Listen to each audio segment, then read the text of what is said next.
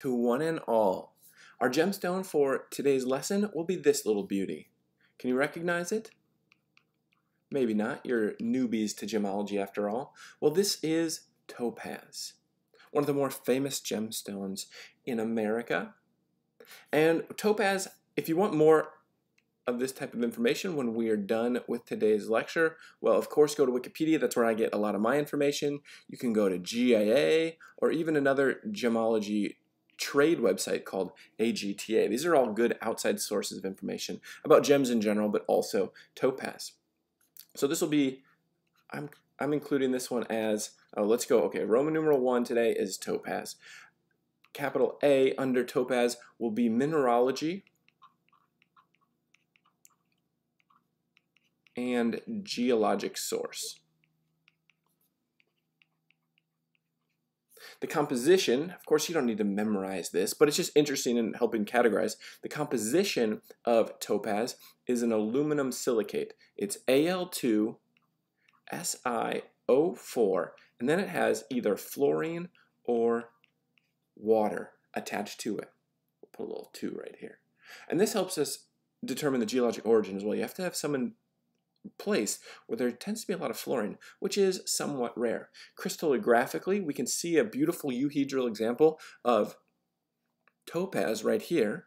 And if we ignore the color and we just look at the crystal, what we end up seeing is this prismatic crystal topped with a pyramid with a flat base.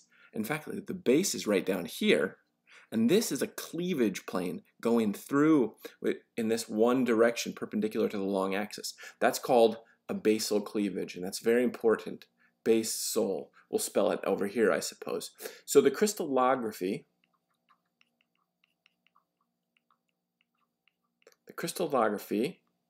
is orthorhombic, if you remember all your different crystal systems. And this means what we actually end up seeing are prismatic crystals, all right? Prismatic crystals, usually with a pyramid top. All right, so let's even write pyramid. We can see it there in the picture. And then the outline of the crystal tends to be a kind of diamond. If you were just to see like the base, it's this diamond that then grows up in that direction. So then let's move on to some other, I guess, mineralogical properties.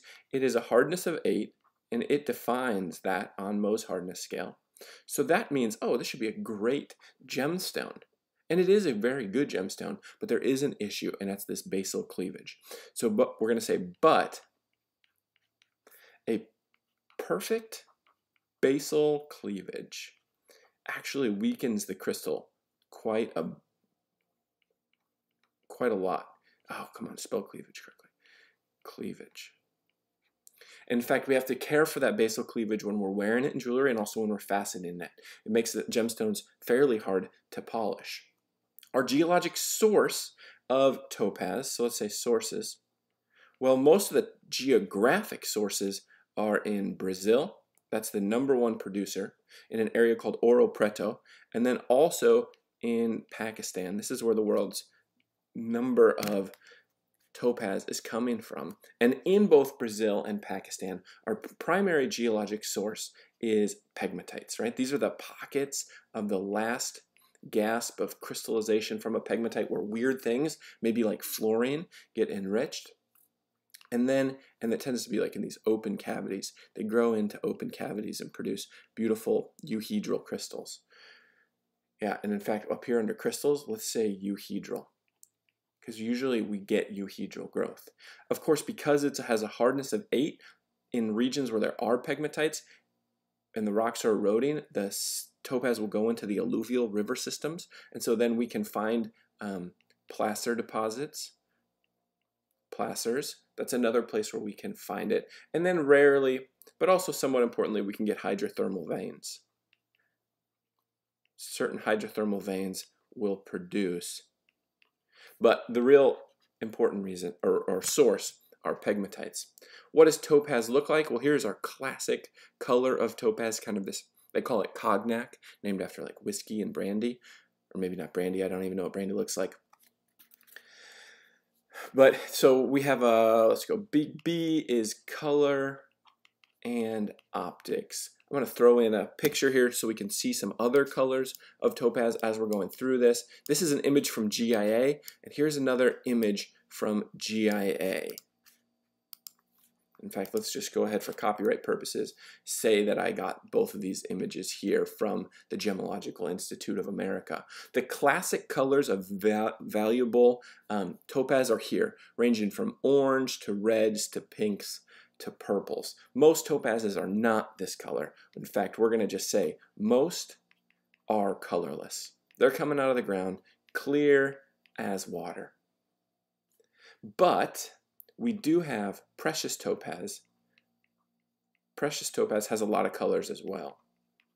All right, this would be the colors will be that not precious type, but it does have a use. Precious topaz is going to be yellows to browns. That's what we think about most of the time. But then the most valuable colors are pink and red. These are the most rare, valuable colors of topaz. There's a special name for this kind of orangey red color. This orangey red color is called Imperial Topaz, and it's a very valuable gemstone when you have it. Imperial Topaz. It used to be found in the Ural Mountains of Russia, and so it was given a name after the Russian Tsar. The reason for the colors, so let's say reasons for colors. Well, there can be two different reasons for colors. We can have trace elements, and then the other part that you can give that can give color, of course, are these color centers. And sometimes they operate in concert, and sometimes they operate independently. So it's our trace elements that give us the more rare colors, like and it's chrome. All right, I'm going to put it here, chrome. This gives us our pink, our reds, and our purples. That's the sought after stuff. And it's color centers that give us the more yellows and browns. Sometimes if you have both, then you're going to get an orange color. And you can decide that orange is valuable, like it is here with Imperial Topaz, or with a little bit of heat treatment, you can get rid of the yellows and browns and have it turn out pink. In fact, that's one of the most important things to talk about when it comes to color, is how common heat treatments are. So we're going to have number 4 here. It's going to be treatments are common. Because notice one color I didn't mention yet. Treatments are common. It's blue. All these beautiful shades of blue is what we associate with the color of topaz here in America. And none of these colors are natural. Every once in a while, in fact, in Texas, we have a type of topaz we'll talk about in a little bit. You can get this kind of really light sky blue color that can be natural, but almost none of it is natural on Earth. It's all irradiated. So what we're going to do is we're going to say this. Treatments are common. They are basically not recognizable when you do a heat treatment. So the heat treatments, these are indistinguishable. Gemologists can't even recognize. And what they do is they heat it to around, I don't know, like 450 to 500 degrees C. That's not very hot. And what you can get is you can get the yellow to turn into pink. And that improves the value significantly. The second, and the way we get blue, we'll say blue is produced by irradiation. What does that mean? Well, it means we put it in like in a nuclear reactor, and we hit it with this beam of electrons or gamma rays, and it makes all these color centers produced in the stone, and the irradiation makes a brown color. And then what we have to do is we have to leave the brown irradiated topazes in quarantine for like months to a year in order to make it not be damaging to us, right? Radiation damage. And then what we'll do is we'll take the brown that has been irradiated and heat it, and that will produce the blue colors that are very common in the American market. The last thing about topaz to talk about is the refractive index. In terms of the sparkle and the dispersion, well, this is controlled by refractive index and dispersion. And you know what both of them are? They're both very low. Like for a precious gemstone, they're low values. They're higher than quartz, but this is like 1.6. The dispersion is 0.01. And so this means together that we have a fairly low sparkle and fire. they don't shine super brightly, okay, these gemstones. Now, the kind of the last thing just to wrap up here with topaz, this is a short lecture on topaz. We're going to go just to kind of culture. How does it matter to us in culture? Well, it's a what would we say? It's a very popular commercial jewelry in the United States. And you can get it for low cost because irradiating the colorless material turns into this beautiful blue. So it's very accessible. And that's good for those of us born in November because it is November's birthstone. It is my birthstone. November birthstone. And, well, I don't know if you know, but it occurs in the Bible in a bad way.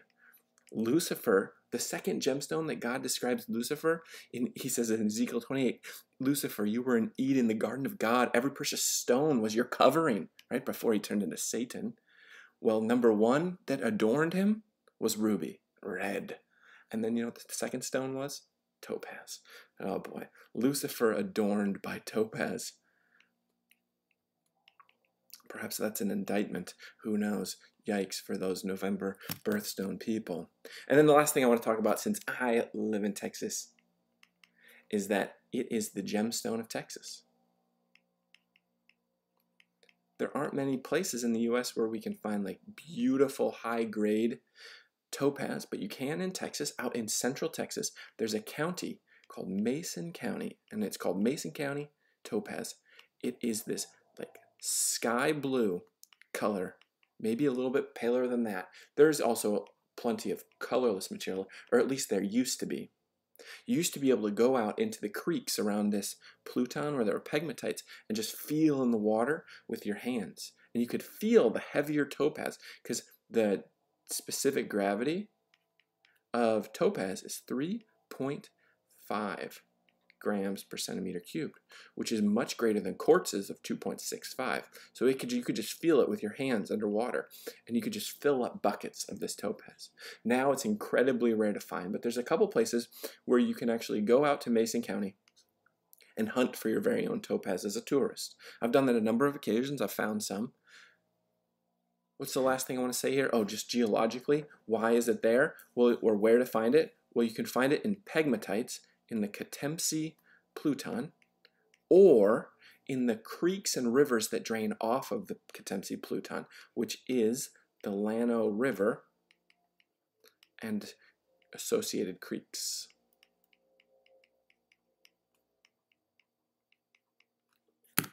Let me know if you ever go gem hunting there.